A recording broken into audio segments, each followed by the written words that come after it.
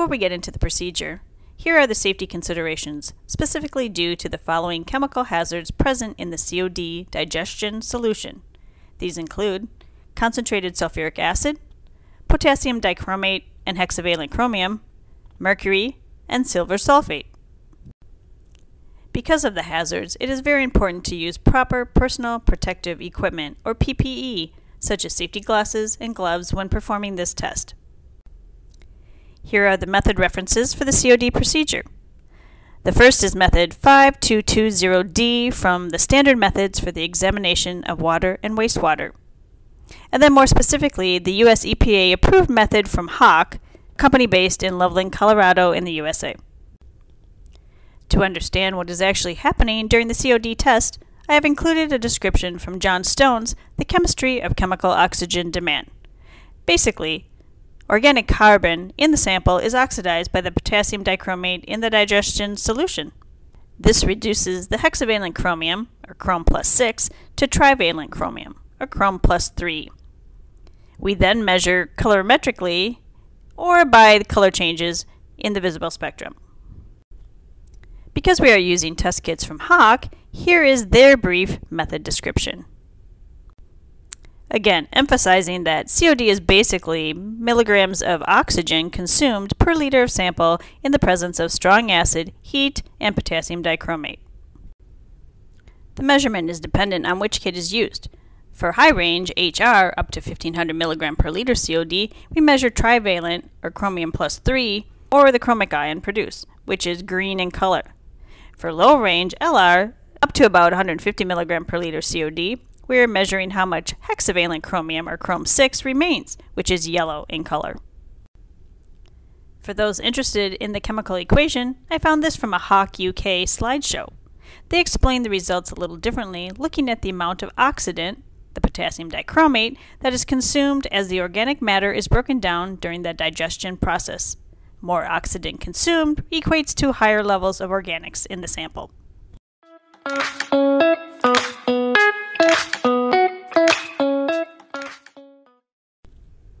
Supplies needed for the chemical oxygen demand, or COD procedure, include a test kit from Hach plus a tube rack. You can choose either the low range kit, which has a range from 3 to 150 milligram per liter COD, or the high range kit, which has a range of 20 to 1500 milligram per liter COD. The liquid in the tube contains concentrated sulfuric acid, mercury, silver sulfate, and potassium dichromate. You can see the starting color is a bit different between the two kits. Next, you will need a set of calibration standards, a micropipette, and some pipette tips. For this method, we will be using a larger 1 to 5 milliliter micropipetter and tips. Be sure to check out our video on preparing a set of calibration standards. In order to measure the results of our COD test, we will need a spectrophotometer. This lab instrument is used to measure absorbance or transmittance of light at a specified wavelength. This particular spectrophotometer uses a tungsten lamp to provide wavelengths in the visible spectrum. We will also use a special test tube holder accessory for easy analysis using the Hach test kit. Finally, we will need a block digester that can reach at least 150 degrees Celsius and a box of Kim wipes. KHP, or potassium hydrogen phthalate, is the chemical used to prepare calibration standards for COD analysis. KHP solid, which is a white crystalline material, is transferred into a labeled glass container. Since we use less than 10 grams to prepare a stock solution, this small glass container is perfect. The chemical is dried in an oven at 103 degrees Celsius overnight to remove any moisture. After drying, the container is moved to a desiccator to cool and ultimately for storage.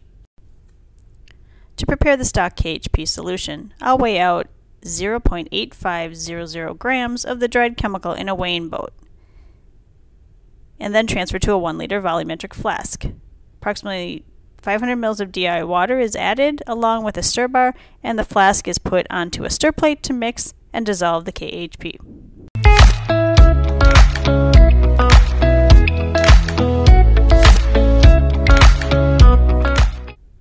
The first step in the COD procedure is to turn on the block digester to allow enough time for it to reach 150 degrees Celsius. This typically takes about 30 to 45 minutes.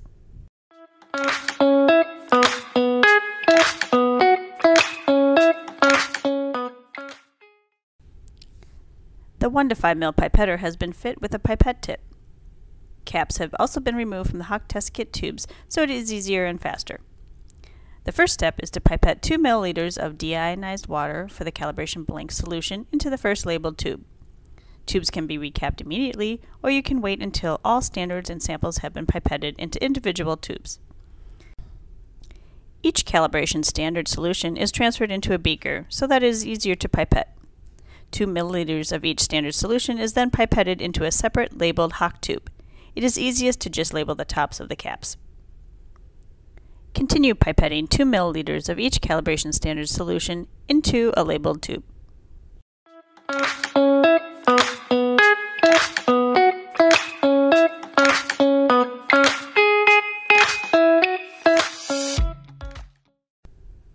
For this video, the high and low range Hach test kits were used with different calibration standard solutions.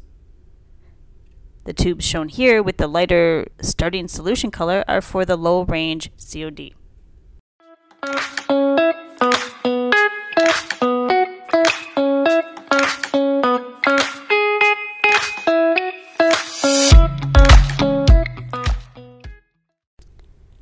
Once all standards and samples have been added to the test tubes, the solution in the tubes must be mixed.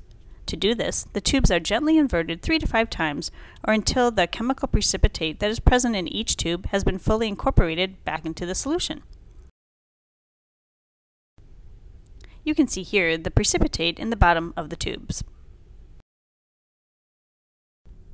Continue to gently invert all tubes until fully mixed.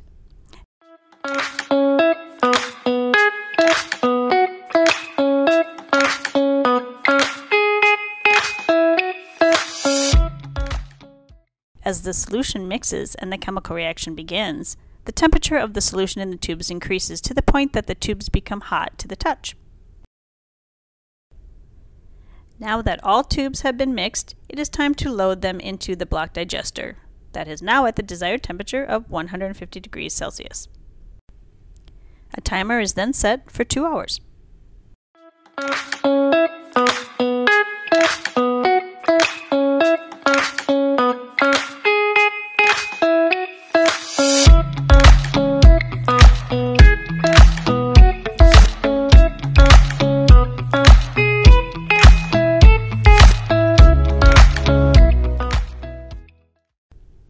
While the test tubes are cooling, the spectrophotometer is turned on to warm up. The display on the instrument shows the various initialization steps.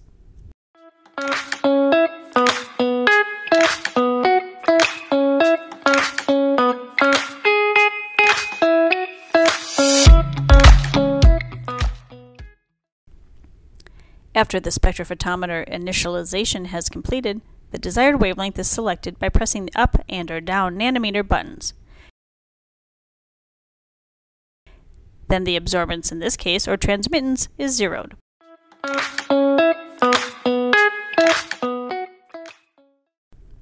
The tubes have cooled, so now we are able to measure the absorbances. The outside of each tube is wiped with a Kim wipe to remove any residue that could potentially affect the path of the tungsten lamp's light through the test tube. For high-range COD measurements, we are measuring those at 620 nanometers, and for low-range COD at 420 nanometers. The tube is put into the special test tube holder accessory within the spectrophotometer. This has a spring-loaded piece that allows for varying sizes of test tubes to fit comfortably and securely within the holder. The absorbance or transmittance reading for each tube is recorded either on a log sheet or in a lab notebook. This log should include your name, date, sample ID, and measurement reading. Continue recording absorbance or transmittance readings for all standards and samples.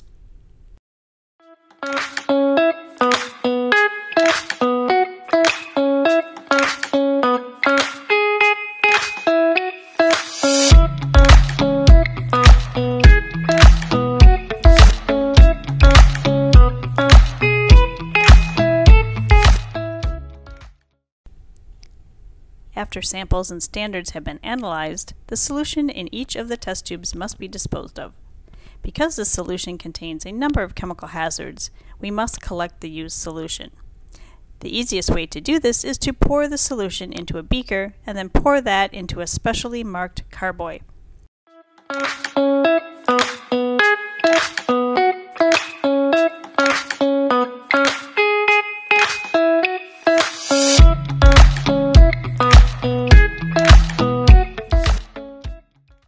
At UW-Madison, we contact the Environmental Health and Safety Office to pick up this carboy for proper disposal. Once the hazardous solution has been properly disposed of from the tubes, the caps are thrown away and the test tubes are rinsed with tap water and then placed into a broken glass box. Finally, the absorbance or transmittance readings are entered into a spreadsheet using Microsoft Excel. The standard results are used to create a calibration curve, and final sample concentrations can then be calculated.